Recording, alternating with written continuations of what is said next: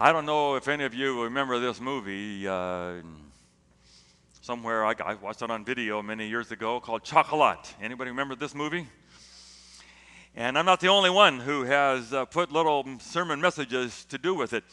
It just has all kinds of spiritual meaning in it. But anyway, this beautiful young lady, a single mom, moves into a little small town. I think it's in France or somewhere. And she opens up a chocolate store. And how do you get people to come to your store? You begin to give away samples. So she would stand at the door, and people were reluctant and scared. But gradually they would try a cup of hot chocolate, and they'd be hooked, or a little piece of chocolate. And one by one, she began to get people in. Except that the priest and the mayor were fighting against her. It was Lent. And you're not supposed to have any sweets. You're not supposed to have any of these things. And so there was this debate in the city over whether you could eat this chocolate. Anyway, you can watch the movie. There's a scene in the trailer that I looked at last night where a young boy, she says, "Here, you want a piece?" And he takes a piece, and then the mother said, no, it's Lent. Put it back. And that becomes the context of the whole movie. And it is a paradigm of what we struggle with in the church. Is the church more like the chocolate store, drawing people because it just tastes so good and because it makes you feel good and alive and it's wonderful? Or are we mostly Lent? People taking away.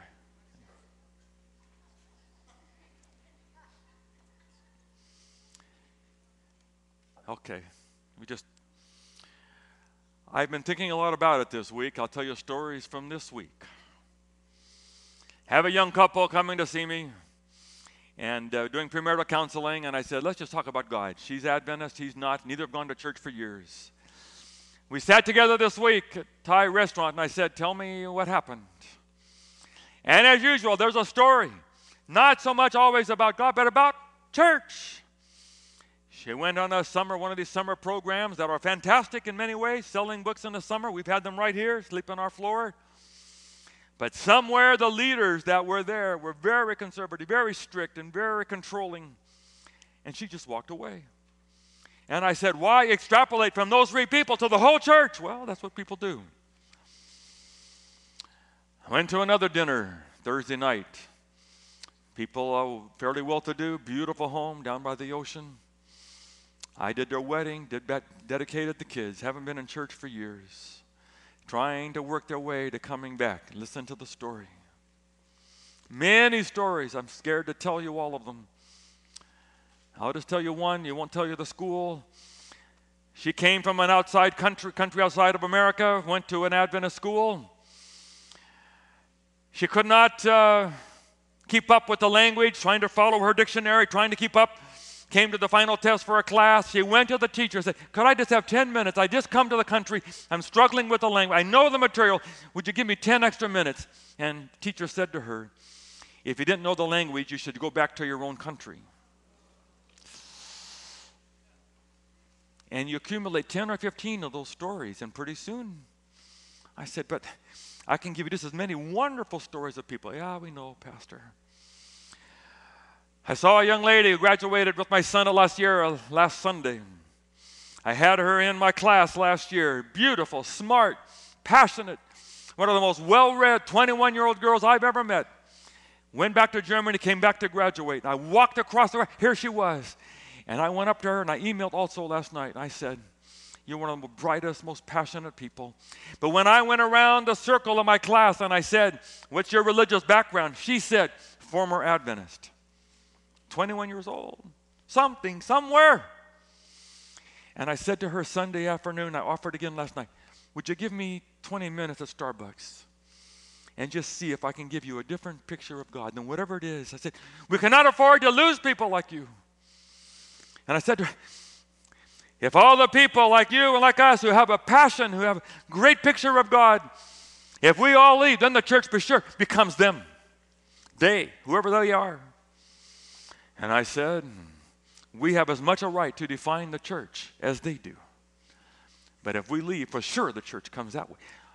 Or enough of us who feel this way could get together and make a church out of the character of God and out of grace. And maybe we could make the church the way we want it to be. Which is it? And which side is going to win? Some of you heard about the person who wrote an article against my side of the church and our picture of God and the things that we stand for. But what if they're right? They feel like that is the direction the church should go. What if it turns out we're wrong and our picture of God is just wrong? Which side is really going to win? Which picture of the church is it finally going to be before it's all done? And then we come to this passage, Acts chapter 5. If you have a Bible, or take one from the pew, or you can follow along on the screen. But it's a full story here, Acts chapter 5, one of the famous stories, Ananias and Sapphira. It looks like this terrible, awful story. Now a man named Ananias, together with his wife Sapphira, also sold a piece of property. With his wife's full knowledge, he kept back part of the money for himself, but brought the rest and put it at the apostles' feet. Then Peter said, Ananias, how is it that Satan has so filled your heart that you have lied to the Holy Spirit and have kept for yourself some of the money you received for this land? It was their money. You can do whatever you want with your money. But now he says, you have lied to God. In Acts 5, verse 5, it says, when Ananias heard this, he fell down and died. 5 minutes later, his wife comes in. Is this all the money? Yes, it's all the money. And she dies. Is this any way to start a new church? God starts killing people who don't give quite enough offering? We have another offering coming. You have a chance today still.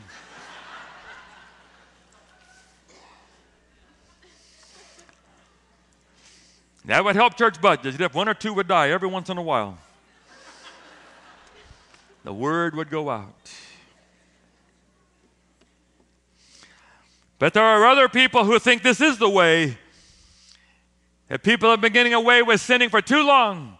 And it is time at the end of the world for someone to take a stand, to call sin by its right name, and to begin to have a few people die would not be a bad idea. If you bring the wrong food to the potluck, or if you wear too much jewelry, or if you're still watching a little bit of the World Cup game when the sundown goes down on Friday night. And then maybe this would be the way. And finally, we will get rid of all the Achans in the camp, and we will purify the church. And then we will be ready for the latter rain to pour out, and Jesus can finally come. They think we should have more, Acts 5, Ananias and Sapphira. Well, how are you going to work this out? How did this get into the Bible? Last year as I drove by, my old church has a sign that says they're dealing with all the texts in the Bible that you want to ask, how in the world did that get in the Bible? Maybe this is one of them. One of the more difficult passages in the Bible. How did it get here? It seems pretty clear when people look at this story that their side is right. That if you mess up, if you color outside the lines, and you go against God's rules, God will eventually have to kill you in order to have heaven the way He'd like it to be. It doesn't matter whether He kills you slow or kills you fast. Either way, God is killing you. He tells us to love our enemies. Then why doesn't He have to do it? How come He can kill the people who disagree with Him? Well, I've had to work this out over the years the best I can. We can't do what Thomas Jefferson and others have done, try to X out all the parts of the Bible that don't seem to fit. The Holy Spirit put it in. And we're going to have to somehow merge these two different pictures of God. God is not dysfunctional. God is not schizophrenic. He is not bifurcated. He is not conflicted or confused. God is one. So we have to find a way to deal with this passage and put it into the package. So I look down at the next passage, which is the story of the miracles. And it says, the apostles performed many miraculous signs and wonders among the people. And all the believers used to meet together, Solomon's colonnade.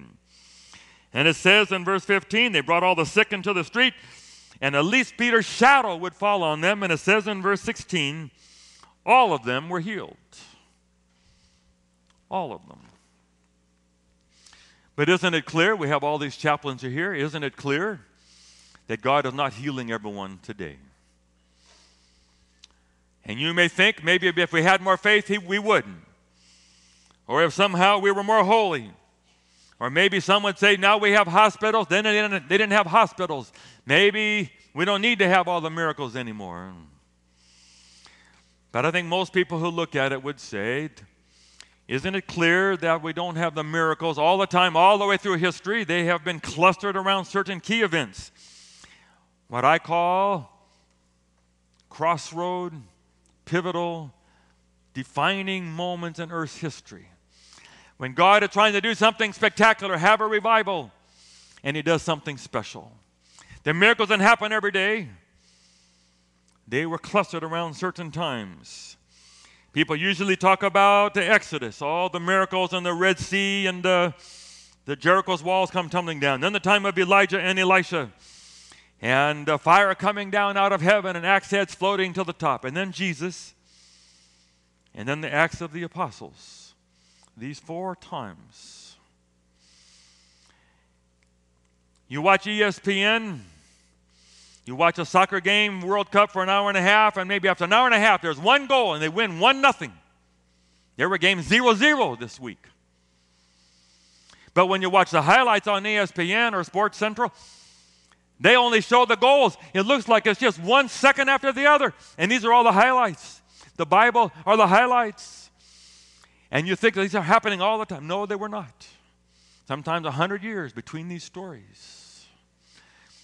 They happened at certain defining times when God would come into our world.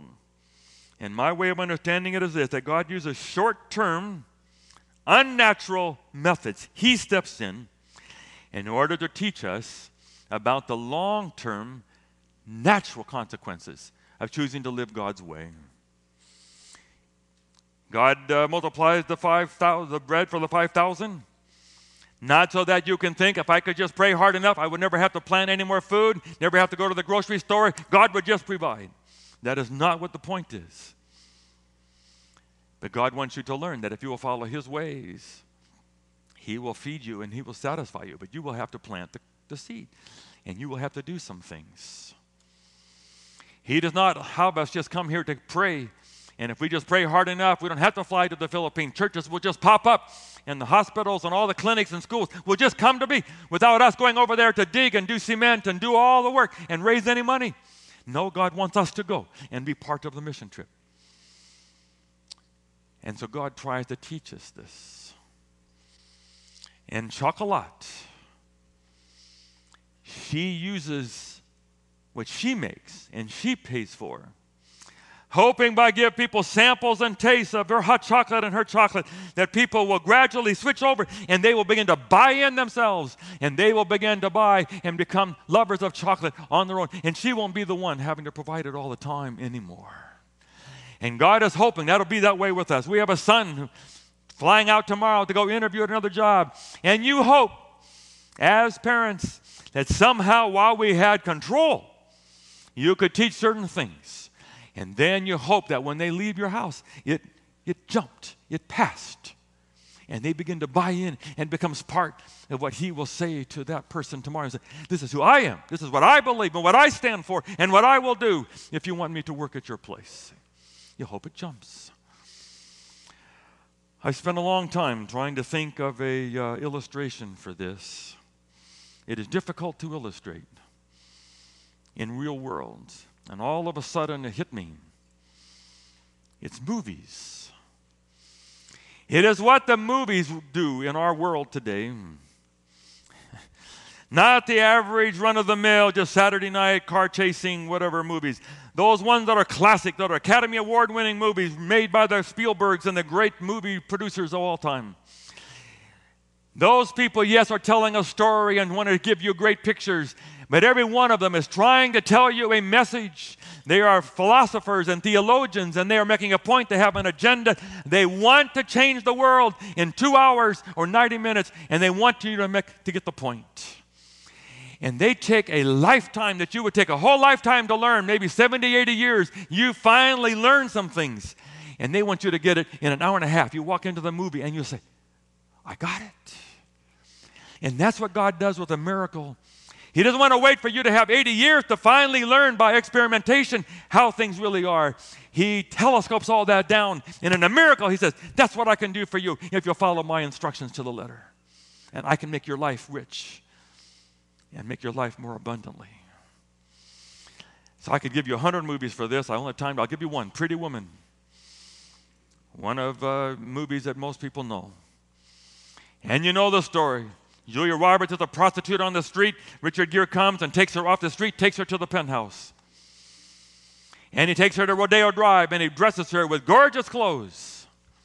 And gradually, as she begins to be treated differently, it begins to go into the inside. There's all kinds of lessons in this movie. But the real lesson, if you think about it hard, is at the end of the movie when he goes in the car in the limo to catch up to her. And he climbs the fire escape up to her, and finally with a rose, he's there with her. And he says, after the prince comes and rescues you, what does the princess do next? And she says, she rescues him right back. Do you understand? Because he was a prostitute too. She's the prostitute in the movie. But the point they are trying to make is he was running businesses, and he was splitting up businesses and ripping businesses apart, and he was doing everything for business and for money apart from heart. And while he rescues her, she is also rescuing him. They're trying to make a point. And this movie tries to take lessons from life and put it down into an hour and a half to make a point. That's what God does with movies. Are you okay, Bob? What's happening?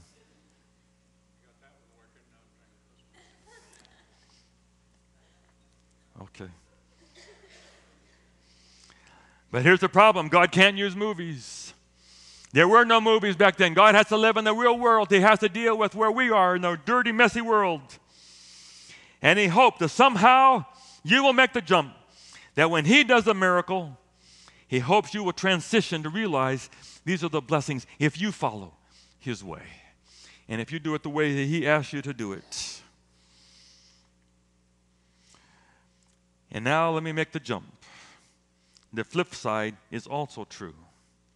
When you come to the things that are hard in the Bible, God does not do them all the time. They are very, very rare. They are these few pivotal crossroads, defining moments when God is trying to do something big, trying to start the church, trying to start the Exodus, when Jesus is coming to start the new kingdom. And God wants to do something that is crystal clear. And he doesn't know what else to do but to step into our world. And he does something that is not who he really wants to be, with tears streaming down his face. And God uses short-term, unnatural methods from himself to teach us about the long-term, natural consequences of choosing to live apart from God. And so when Uzzah reaches up to touch an ark, and God immediately strikes him dead, God is using a short-term to teach you about long-term, is that if you do not respect holy things, eventually it will kill you. And so when God says you have a marriage that God pronounces holy, and if you don't respect it, eventually that will kill you. The Sabbath is holy. Respect it. Nature, God has made nature holy. It's his nature, his creation. Respect it. Treat it carefully, or eventually you'll run out of water, you'll run out of land, you'll run out of rivers, you'll run out of trees, and it will gradually kill you. And God takes years and years of reality and he telescopes it down into a moment. And Lot's wife. And God says, don't look back. Don't ever look back. Don't you ever think that somehow where you came from is better than where I am taking you. And God uses one person's experience, hoping he can explain and save millions of people who hear the story. See? And now God comes to this story of Ananias and Sapphira Two people who promised that they would bring all the money from their sale. God is trying to get a new church started. And he has certain things that he's trying to accomplish with this church. He said, maybe I better do this now. I cannot wait for 70 years. We won't have a church left if I don't nip this in the bud right here and right now. And so they had promised God the money. Now that was God's money. When you hold back, now they're stealing from God. And he says, we better make that clear. Number two, when you give your word, that word better be serious. That word matters. Keep your word. Number three, if you think you have to hold something back, I better take care of myself. I'm not sure God will really take care of me. I better hold some of this back. You are not trusting God. But number four, if you begin to be the kind of person who has to take care of themselves, you begin to be one, I don't want to give, I don't want to sacrifice, I want to hoard to myself, I will take care of myself, I will plan for my own retirement, I will take care of myself. You will gradually have something happen to your heart, and your heart becomes small, and your heart becomes hard, and your heart becomes closed. And eventually your spiritual heart just stops. And Jesus says, I don't want to wait for 70, 80 years for you to learn this yourself. I will let these two people pass, first death, so that maybe you will all learn this is what will happen to you if you hold on to taking care of yourself. And here's the controversial part. Not everyone agrees with this. This is not the second death. This is first death. This is sleep. All these people will rise again. All these people that had these difficult experiences. Uzzah, Lot's wife, Korah, Dathan, and Abiram, the Amalekites, where God did something. Boy, those are all first death. God just lets them sleep for a while. Eventually, they will rise again. And one person wrote in the Adventist Review this week, is that when those people awaken, there is the city of the New Jerusalem. There will be 12 gates. And those gates are open wide because Jesus says, Revelation 3 verse 8, behold, I've set before you an open door which no man can shut. Amen? God is a God of open doors. Well now, watch this. Just for a little fun with you before we're done. It always blows my mind that I can just choose the next chapter in the Bible without knowing what is in the chapter. I'm going to preach Acts 5 next week. And you get into the chapter, and there's always something about the character of God in this passage. It's always here. I hope that you'll enjoy this. If you're looking there, after this story, they end up in jail. The people don't like it, they end up in jail. The angel comes to them in jail and says, here, I'm going to let you out. Go back into the temple and preach the full message of God. And they go into the jail and they can't find them. Someone comes, your people you had in jail are now preaching in the temple. And here they are preaching in the temple and they say, you killed Jesus and you put him, but he is God. They get mad, they want to kill him. And Gamaliel stands up and he says, be careful. Be careful. If this is not of God, it'll go away on its own. You don't have to kill it. But if this is from God, you better be careful about fighting it because you might be fighting God.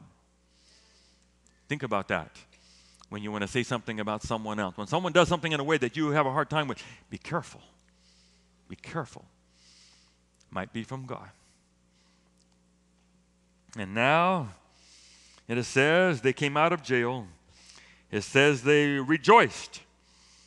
In verse 41, that they had been counted worthy of suffering disgrace for the name. Worthy of disgrace. That they got to be the ones to carry the truth about God to this town, to this time. That God was entrusting his message. We get to be the ones to go over to the Philippines. Not all of you get to go. We get to go. Someone gave us money. Someone donated, sacrificed, so that these 16 get to preach. These people get to do vacation Bible school. We get to be the ones. There will be nights when they will come back to the hotel and they will say, this is really hard, Pastor Dan.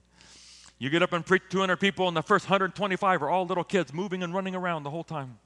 It's difficult and it's hot. And how to preach in another language, to another culture, to another place is difficult. But it's an honor that God has given to us and to our church. Amen? Many years I've used the story of Muhammad Ali. I've been reading a book about him.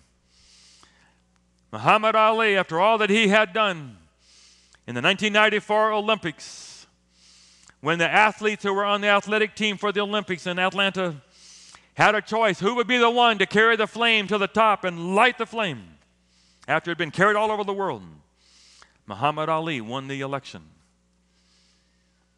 With Parkinson's disease, he carried that flame up all those steps in a white suit. Some of you saw it.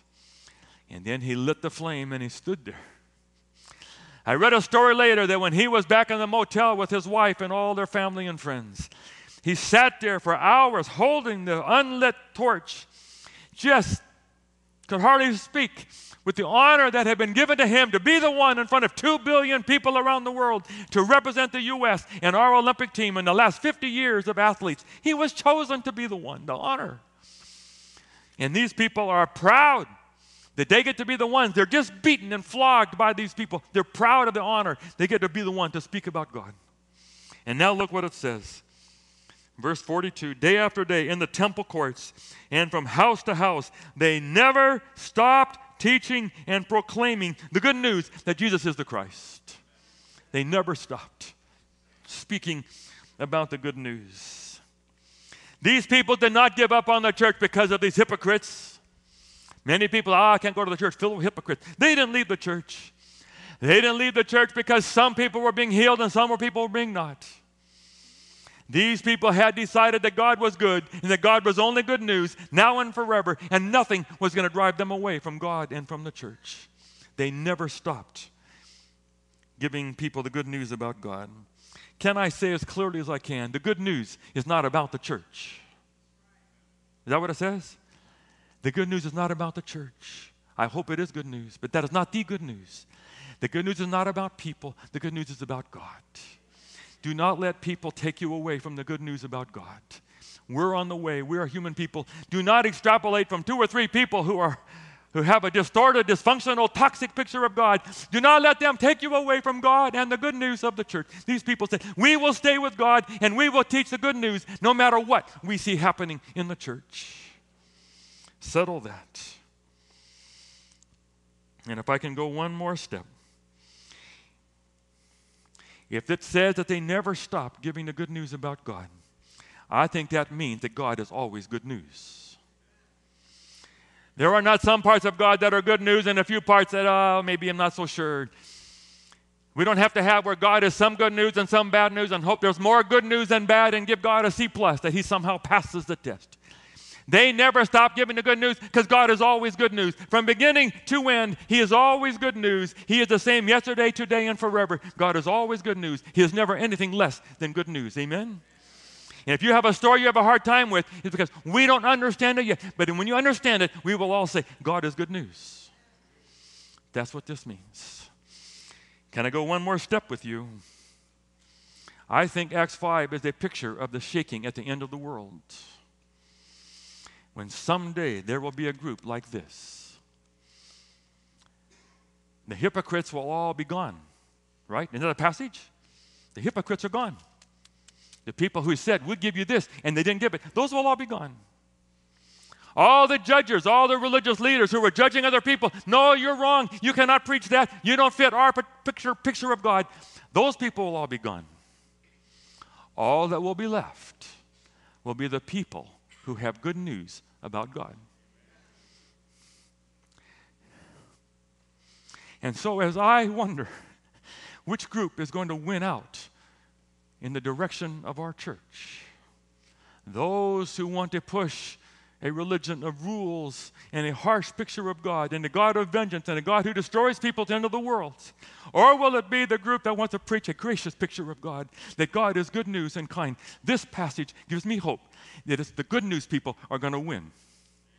It is the good news side of the church that is going to win. Everyone else is going to be gone. The only people are those people at the end who are never stopping preaching and teaching the good news about God. It's going to win before it's all done. Please don't misunderstand a simple little story. It's an Ann Landers, all right? If you get mad, it's Ann Landers, not me. A man wrote a letter about his parents and their 50th wedding anniversary to Ann Landers. And in this story, he said, I want you to tell you about my parents. They just got their 50th wedding anniversary this week. They're on the way to Hawaii.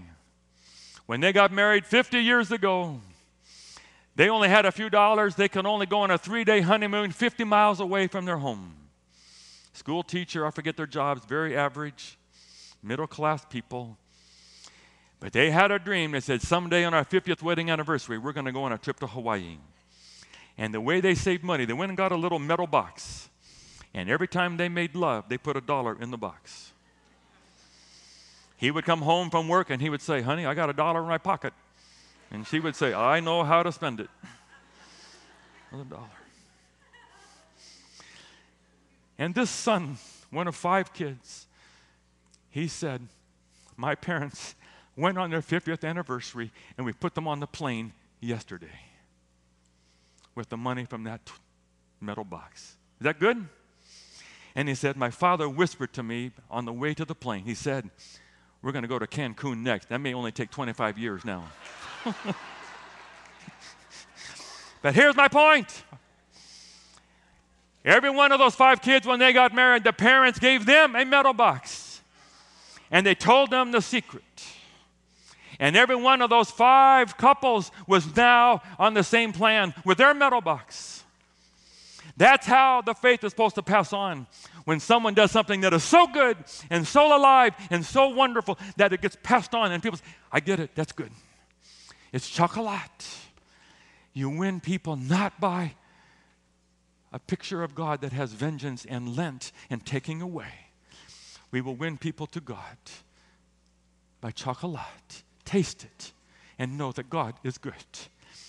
When I got here my second week, 100 people were here. I bought See's candy for every single person in the church. I cannot afford to buy you all See's candy anymore. But I hope you'll remember chocolate. That's how we want to win people to God. Amen? I'll just say this before I'm done. If you came to church today and your picture of God is, maybe God is the kind of God who burns and tortures people in a fire in hell every day forever. God is better than that. If your picture of God is a God of rules and God is up in heaven with all these rules and angels that he assigns to watch over you and to try to catch you doing something wrong so he can keep you out of heaven, God is better than that. If your picture is a little better and you think God is sort of a grandfather with long white hair and he's kind of kind and kind of going to be okay, he's better than that. And if you have the best picture of God this world has ever seen, and you have God better than all your friends and relatives and all of that, and God is magnificent, he's even better than that. God is better than your wildest dreams of who God is. God is good news from beginning to end. And he is worth whatever time you put into him down here. He is worth it. Amen? Amen. God bless you all.